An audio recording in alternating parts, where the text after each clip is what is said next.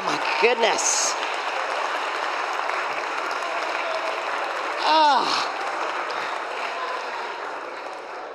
So a few things I underestimated about being in a box for an hour.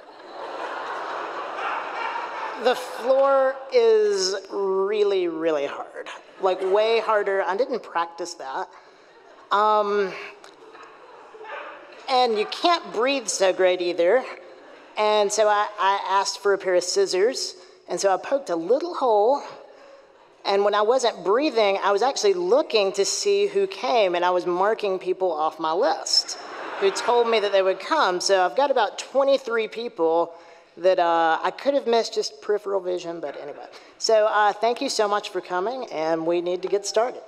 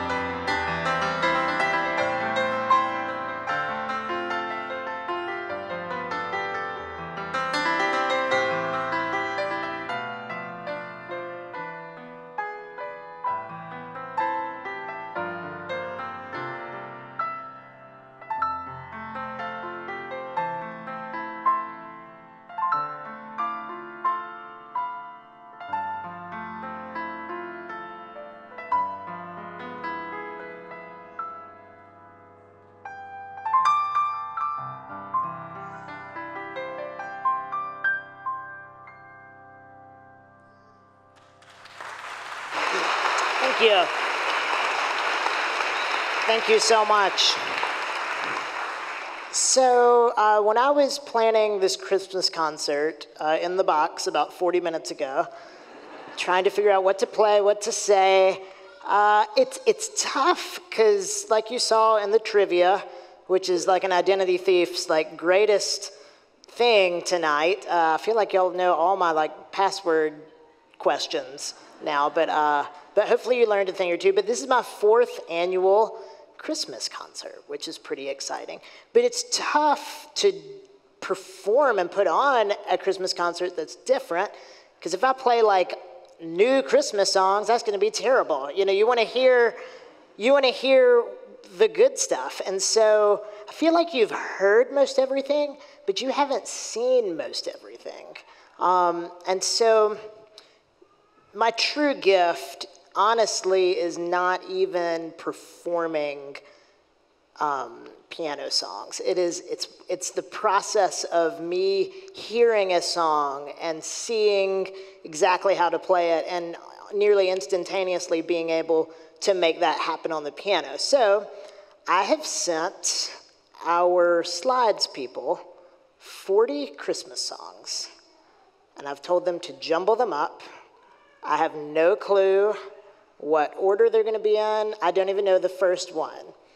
But once I play enough of that Christmas song that's recognizable, he's going to advance it to the next song, and I can't stop playing. So it's going to be like an ad-lib Christmas medley.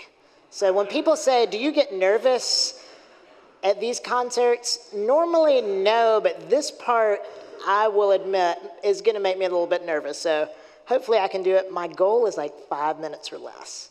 So and there's not a good way to practice it either, because, you know, by myself. So anyway, let's see how this goes. And okay, the first one, surely that can pop up. Give me a little, oh goodness, all right. Okay, the clock doesn't start just yet. All right, here we go.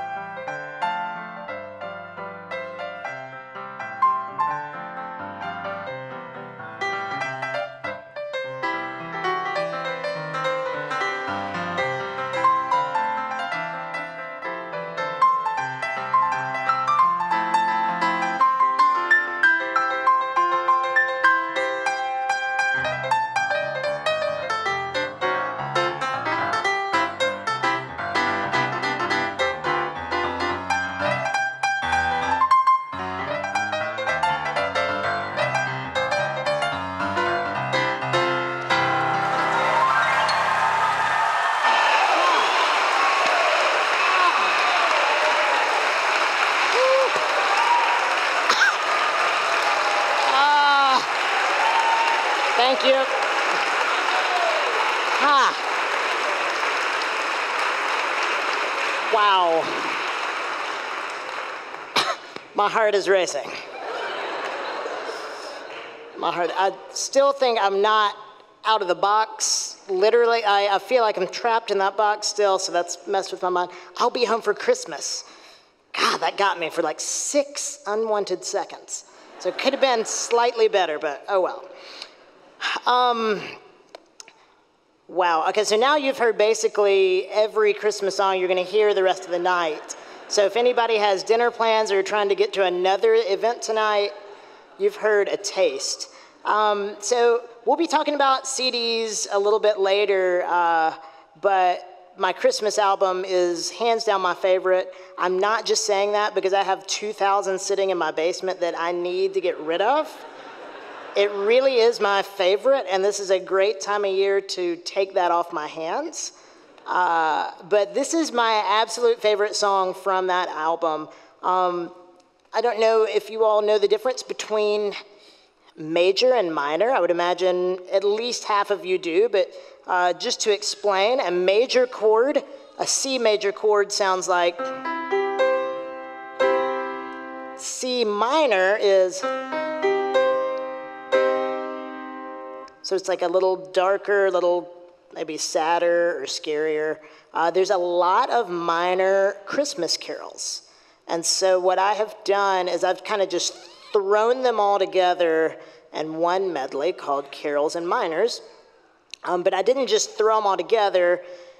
They're all kind of woven together by Carol of the Bells. So see if you can pick up on all the different carols in this one.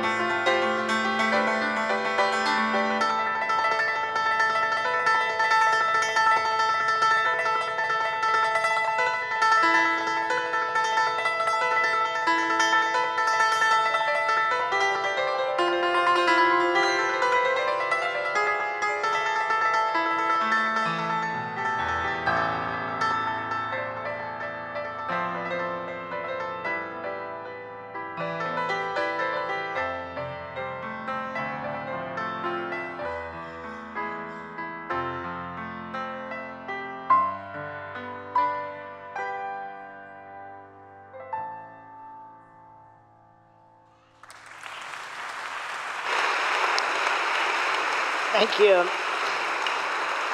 Thank you so much. So there was a technique that I used.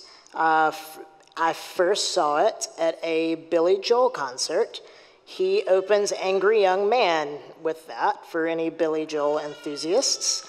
And it was just super cool. And at a Billy Joel concert, his hands are also displayed, which is amazing.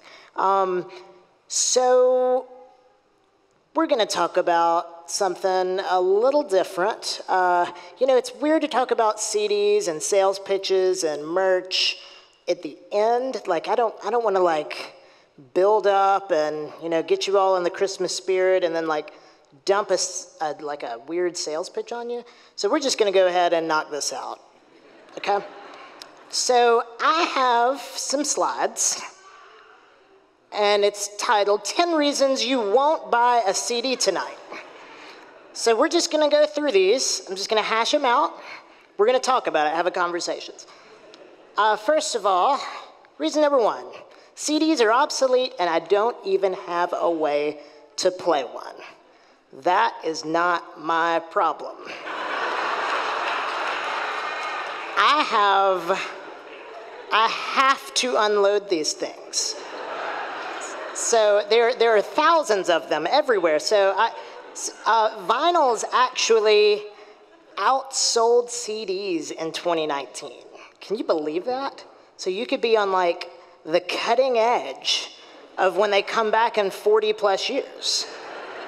So, and we're actually providing trash cans. So if you just want to buy it to support me and then just immediately throw it away, that's fine. I don't even care what you do with it. Okay, reason number 2. This is all of you here are guilty of this. I already have your CDs. Well, guess who doesn't? The person that you need to play Dirty Santa with. And then you can see the look on their face when they open it and think, what am I going to do with this? I have no way to play this. It's a perfect Dirty Santa gift. Okay, reason number 3. I can just stream it for free. You know who you are. You know who you are. It takes 2,500 streams to equal $10, which is how much the CDs are being sold for. So so if you don't buy a CD and you will agree to, set up some type of rig to continuously play my music while you're sleeping on roommates' computers, whatever you need to do, stream it 2,500 times. That's an acceptable one.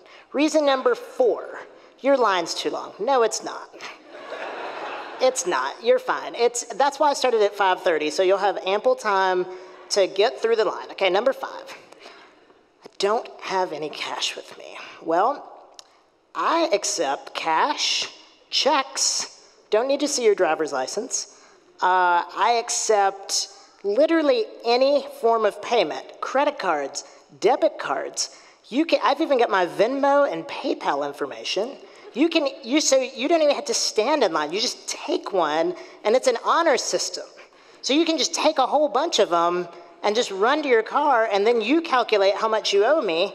Just email me. I'll send you my address. I've just got to unload these things, people. I've got so many. Reason number 6, they're too expensive. Okay, are we really going to have this conversation? This is a free concert. Nothing is free. Nothing is free. So it's the least you could do. Okay, number 7. I have no Christmas cheer. They made a movie about this. Watch The Grinch. I'm hoping by the end of this, you will have Christmas cheer, and that won't be an excuse either. Reason number 8. All right. This gets me. John Michael doesn't need the money. You don't know me. You answer a few trivia questions right, and you think you know me and understand me. You don't. And what I don't need is thousands of CDs in my garage. That's what I don't need. Okay, reason number 9. Don't ever listen to piano music. Well, guess who does? Jesus. So maybe you ought to change what you're listening to. And I can't think of a greater way to do that than to buy all of my CDs. It's a buy two, get one free. I'm only selling 3 just to keep it easy. $20 bill, 3 CDs, you're out the door. No line, no anything. Okay, last one. This is a real thing. This exists. This exists. I have had many encounters. I'm not going to go into that. I'm also slightly guilty of this myself. And we're not going to go into that because it gets real confusing real quick. But you all have seen more little people today than I have. So think about that. Think about that. Yeah. There's like 5 of us in Alabama, so how could I be comfortable? You know? So anyway, so there are only 10 reasons not to buy one, and I feel like I have refuted all of them. And so I appreciate your support. We can now continue with the concert.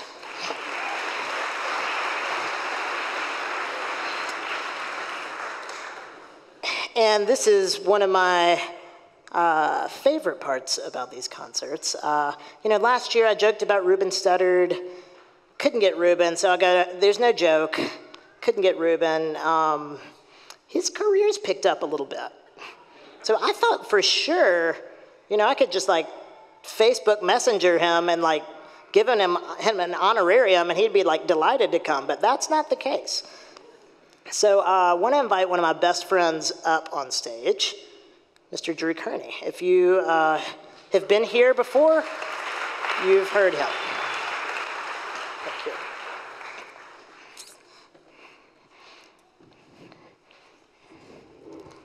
I don't have a career, so I'm always available, man. It's an honor.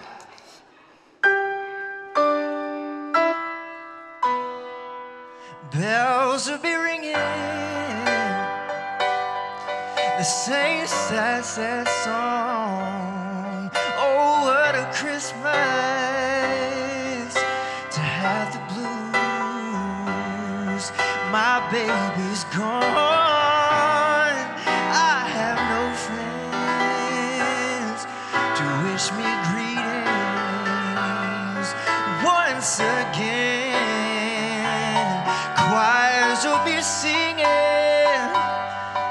Silent Night, Christmas carols by candlelight. Please come home for Christmas. Please come home for Christmas. And by Christmas, the New Year's night, friends and relations send salutation. Sure as the stars shine above, but this is Christmas. Yes, Christmas, my dear. It's a time to be with the one you love. Get him, John Michael.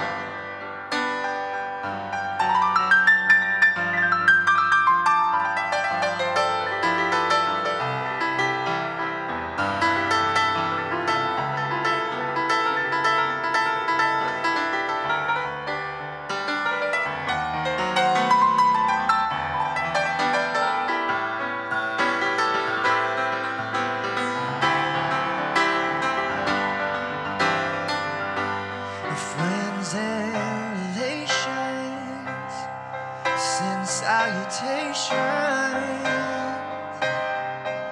As sure as the stars shine above, but this is Christmas. Yes, Christmas, my dear. It's a time to be with the one you love. So won't you tell me you'll no more roam? Christmas and New Year's will find you home.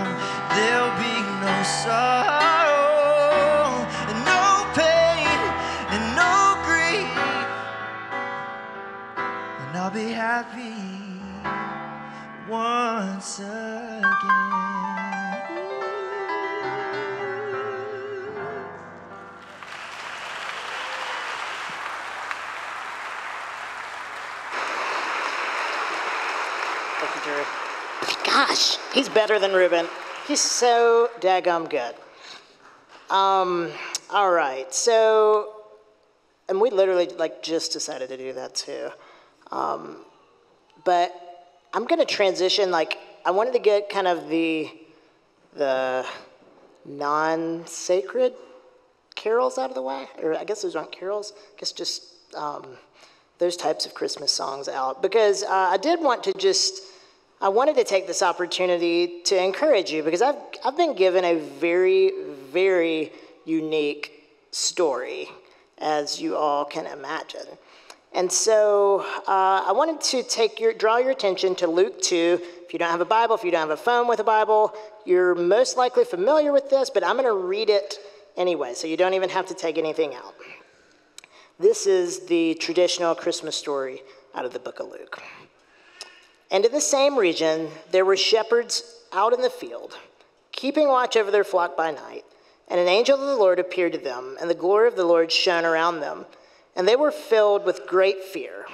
And the angel said to them, "Fear not, for behold, I bring you good news of great joy that will be for all the people. For unto you is born this day in the city of David a Savior, who is Christ the Lord. And this will be a sign for you. You will find a baby wrapped in swaddling clothes and lying in a manger." And suddenly there was with the angel a multitude of heavenly hosts, praising God and saying, "Glory to God in the highest, and on earth peace among those with whom he is pleased." So I've kind of divided this talk into 3 parts with some music to go with it. But I love that verse, "Fear not, for behold, I bring you good news of great joy that will be for all the people." So just talking about good news is kind of a relative thing. If I say, "Hey, I've got good news," a friend of mine put a prank on me and put a baby gate outside my bedroom door. You know, those baby gates might as well be a wall, because I cannot get over it. It is a horrible prank, and it happened in college. So, Ryan, you know who you are. But my good news isn't your good news. You know, "Hey, good news, bro, I found my hat." I didn't lose a hat. That's not good news for me. Great for you, I suppose. Or this, "Do you want the good news or the bad news?" It's like, I always take the bad news. I feel like most people take the bad news. If we were to survey, most people would take bad news. And if the bad news is so bad, it makes the good news not even good, and you don't even care about the good news. And so when we hear the phrase good news, it's kind of confusing to us. But this isn't just good news that the angel was proclaiming. It was the best news possible in the history of mankind. And it's really amazing. This good news, with it comes great joy, and the best part is it's for all people.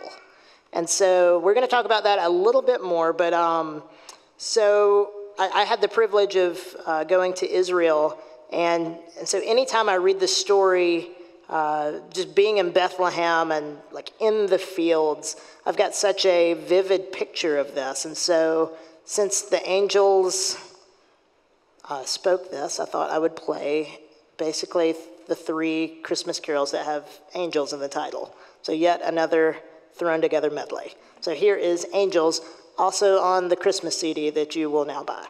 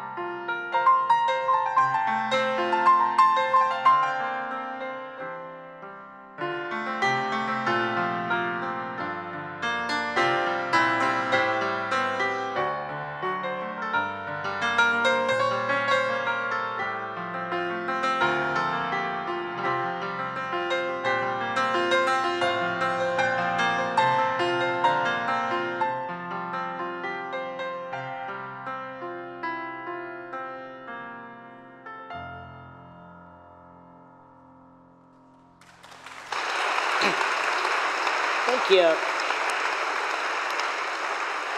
you. Okay, so again, we've got angels proclaiming good news. But it's not just good news, it's good news. There's great joy associated with that good news. So great joy, and what is the good news, basically? The good news is essentially the gospel of Jesus. And I'm very guilty of this. I kind of think that the gospel is for people who are not believers. That's what they need. But that could not be further from the truth. The gospel is good news with great joy for all people, and that's all of us.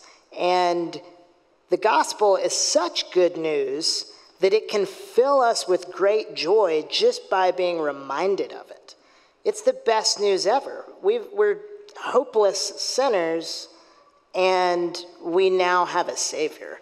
That's exciting, and that's the whole point of Christmas. That's why we get together. That's why the songwriters wrote all these songs, and it's to worship our Savior who came to earth, which is just an amazing story. So good news, great joy.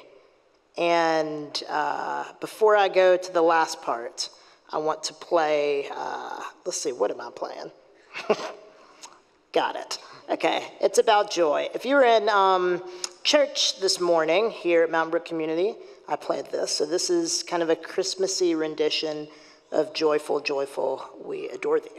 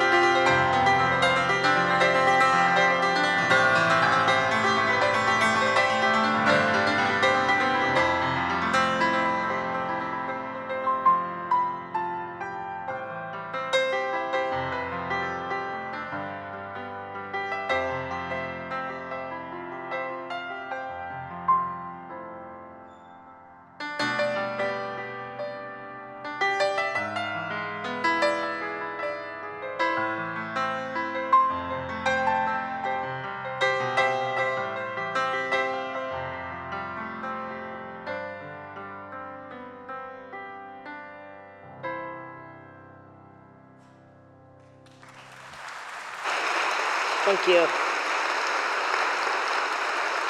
Wow. Gosh, we're already 45 minutes in. How crazy is that? This has flown by. So the last thought, we've got good news that brings great joy, as we just heard, but for all people. That's the most beautiful part about the gospel. If you think it's not for you, Jesus says otherwise. It is for you. And so just getting really personal, really deep, I will share kind of an experience that I've had. As a little person, if you are to scour the Bible, cover to cover, Genesis to Revelation, and look for anything regarding people of short stature, I just want to find somebody like me in the Bible. There's going to be two instances, one in the Old Testament, one in the New. The first instance is in the book of Leviticus, and it's in chapter 21. So God dwells with his people today through his Spirit. He dwelt with people in Jesus' day through his Son, and he's dwelt back in that time in the tabernacle, and that was his house. And the whole book of Leviticus is just rules of who can enter what room and when. And unfortunately, there's a listing of the types of people who cannot enter God's house. And it says, nor a hunchback, nor a dwarf. So it specifically says somebody with dwarfism is blemished to the point where they're unable to enter God's house. So if I'm Jewish, or if I'm only looking at the Old Testament, that's a pretty hopeless scenario. But there's another instance. You keep reading, and it's, as a little person, you just live life differently. You have to. And so there was a man named Jesus who we're all celebrating tonight. And he was coming through a city, and a short-statured man named Zacchaeus wanted to see him. So he climbed up in a tree to see Jesus. And if Zacchaeus knew the entire Old Testament, he would know you're not welcome in God's house. So the most beautiful thing happened. He called him out by name and said, I'm coming to your house today to tell you about how you're now welcome and mine. And that curse, that hopeless news had been completely turned on its head. And that's the gospel. Before Jesus, we were all on that list. We're all blemished because of sin. None of us could enter God's house eternally. And it was a hopeless state. But then Jesus came, and he says, I have good news, and it's going to bring you great joy, and it's for all people. And I just find it very curious that God chose not only to seek out Zacchaeus, but that was preserved also in the book of Luke later on. And so that just brought me immense hope. It brought me immense, I was just blown away when God taught me that. And so I hope that encourages you, that this news we're talking about, don't be desensitized to it. Don't let diminishing returns, just because you've heard it a million times, take away how it should be so awe-inspiring, because you are all people, and this is for you. It doesn't matter if you accepted this news years and years ago, it's still, so you need it today just as much as you needed it before. So feast on that and be encouraged by that. And next time you hear of Zacchaeus, I hope that brings you some encouragement. So that night that the angel came, There are two really awesome Christmas carols talking about a particular night. So I'm going to do Silent Night and then O Holy Night. And then we've got some more stuff planned as well.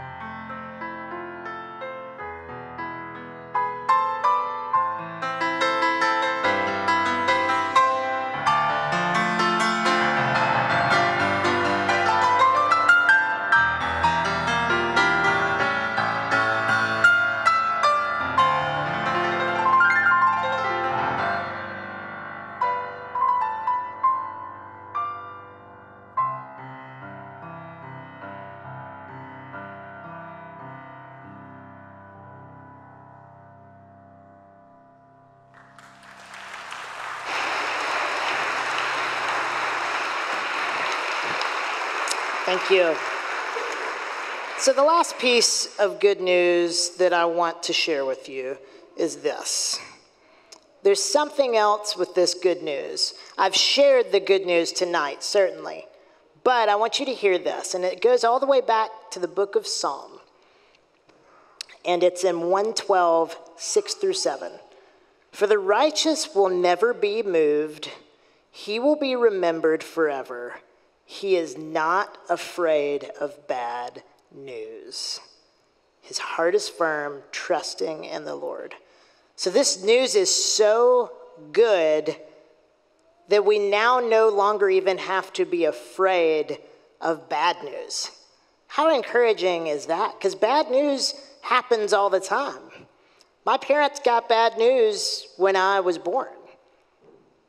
And God has this thing that he's promised us, that he will take what is seemingly bad and work it out for good for those who love him. So be encouraged the rest of this Christmas season, that this good news that we're celebrating really is that good, and that the bad news that could be on the horizon pales in comparison to the good news of Jesus Christ.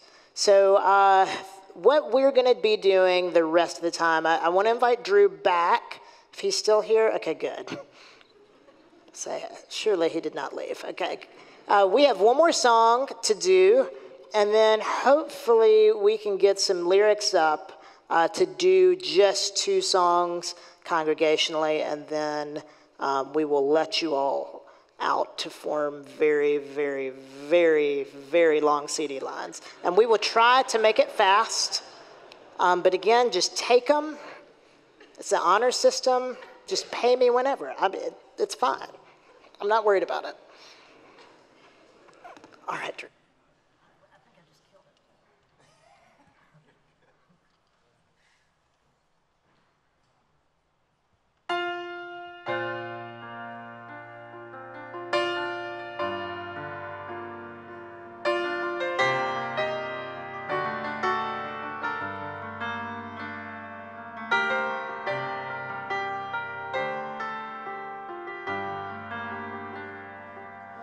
Oh come, Emmanuel, in ransom captive Israel, that mourns in lowly exile here, until the Son of God appears. So rejoice, rejoice, Emmanuel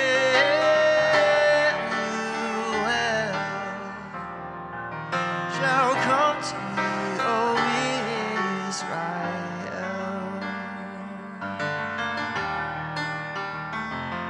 And O come thou day spring from on high, and cause thy light on us to rise. Disperse the gloomy clouds of night, and as dark shadows put to light. So rejoice, rejoice, Emmanuel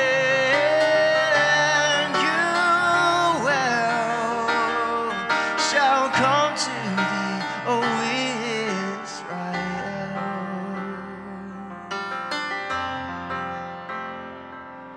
O come thou King of nations, bring and into all our suffering bid every pain and sorrow cease, and reign now as our Prince of Peace. So rejoice, rejoice, Emmanuel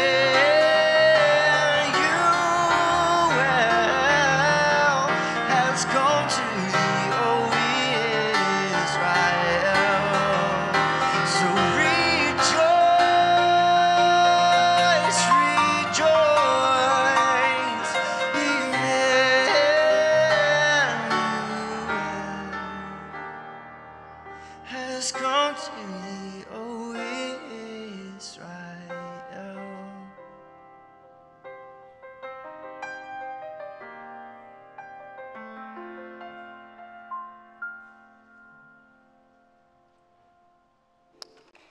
You do.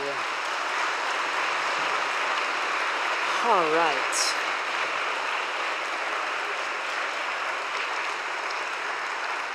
Thank you so much. So I wanted to end just with singing some carols together. So we're going to sing kind of the chorus of O Come, All You Faithful, and then all 4 verses of Joy to the World, assuming we can get lyrics. If not, we'll just cut to the chase and do the first one. Oh, we got lyrics. Nice. Okay, we're good. Key. I think it's an A. Such a great try. A. We're going to do A. Whatever. That's good. Okay.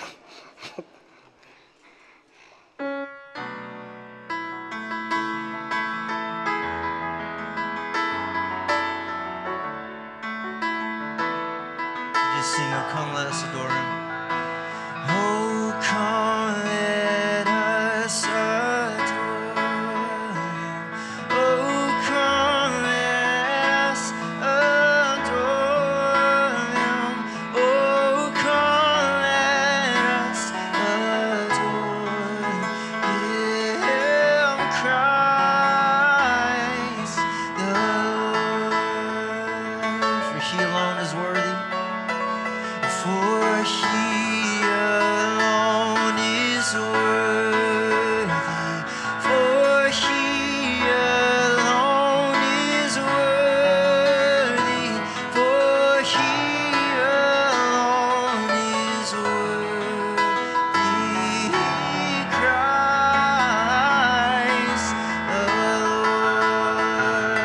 We'll praise his name forever. We'll praise his name forever. We'll praise his name forever. We'll praise his name forever. Christ the Lord. So would you stand together and sing? And oh